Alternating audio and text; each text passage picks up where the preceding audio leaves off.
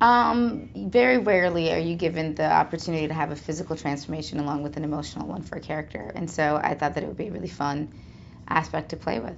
I think Theodora is incredibly relatable. It's a woman scorned. It's a woman who gets her heart broken. It's a young girl who doesn't want to deal with the emotional stress of a broken heart, and it kind of shows you the effect of taking the easy way out when you don't want to deal with the emotional aspect of pain. This is what would happen. I mean, in a mystical, magical world.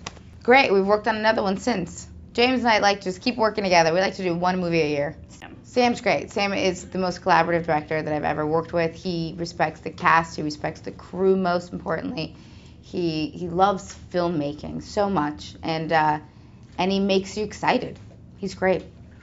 They meet and under the impression that Oz is filling a prophecy, and Theodora wholeheartedly believes that he is the chosen one, the great one that's come to save them all, and falls madly and deeply in love with him. How great were his sets. Robert is absolutely brilliant. I think they made everything so much more realistic because they became tangible. You walked onto set and you were in Glinda's castle or in Emerald City or on the Yellow Brick Road instead of having to imagine what it looks like, which is great in its own right because all the depth aspect of it was put in afterwards. But the foreground was just so fun to play with. Michelle and I didn't get to do very many things together, so shooting the one scene in Glinda's courtyard was really fun.